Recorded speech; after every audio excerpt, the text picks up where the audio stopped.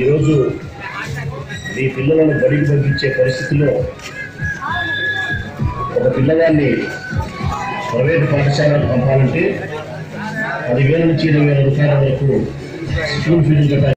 10వ తరగతి వరకు మీ అబ్బాయిని కానీ అమ్మాయిని కానీ చదివించాలంటే దాదాపుగా 2 లక్షల రూపాయలు సంపాదించిన పరిస్థితి ప్రభుత్వంలో ఉంది.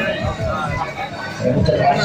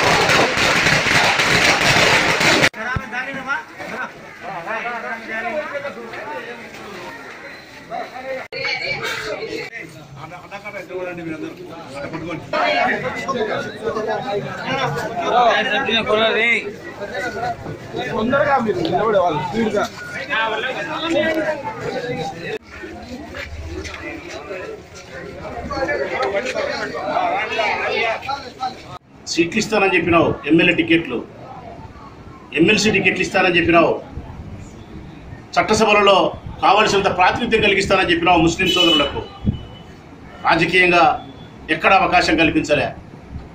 ఈ దేశ చరిత్రలోనే, ఈ రాష్ట్ర చరిత్రలోనే నీ క్యాబినెట్లో ముస్లిం సోదరునికి మంత్రివర్గంలో స్థానం లేకుండా ఉన్న ఏకైక ప్రభుత్వం తెలుగుదేశం ప్రభుత్వమే.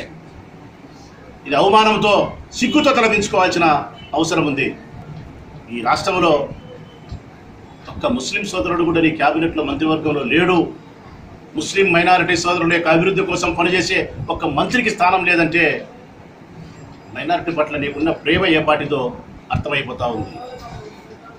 అంతేకాకుండా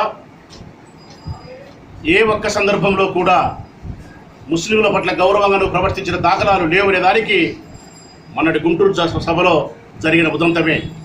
నీ ప్రభుత్వం, నీ పార్టీ ఇచ్చిన హామీలు నెరవేర్చకపోతే అలానే హామీలు నెరవేర్చలేదని చెప్పి ప్లే కార్డు ప్రదర్శిస్తే కఠినమైన చర్యలకు పాల్పడతావా? వారి అభివృద్ధికి ఉపయోగపడాల్సిన ఈ ప్రభుత్వం అభివృద్ధికి ఉపయోగపడక వారిని అనగదొక్కే దానికోసమే నీ అధికారం ఉపయోగపడతా ఉందంటే తిరిగి నిన్ను మళ్ళా ముస్లిమ్స్ నీకు ఓటు వేస్తారా? అధికారంలోకి తీసుకొస్తారా? స్పష్టంగా చెప్తా ఉన్నా నేను. ఈ రాష్ట్రంలో 13 జిల్లాలకు సంబంధించి ఏ తాలూకాలో కూడా ముస్లిం సోదరులలో 10% ఓట్లు నీకు రావు.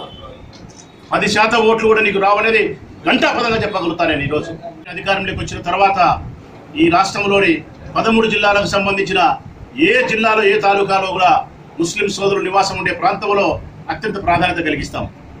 వారి యొక్క పేదరికాన్ని నిర్మూలించేదానికి, వారి కుటుంబాలలో విద్యను ఎక్కువగా అవలంబించేదానికి, సంపూర్ణమైనటువంటి ఆరోగ్యంతో ఆయుష్తో ఆనందంగా వారు గడపడానికి కావాల్సిన అన్ని ఏర్పాట్లను వైఎస్ఆర్ కాంగ్రెస్ పార్టీ చేస్తుంది.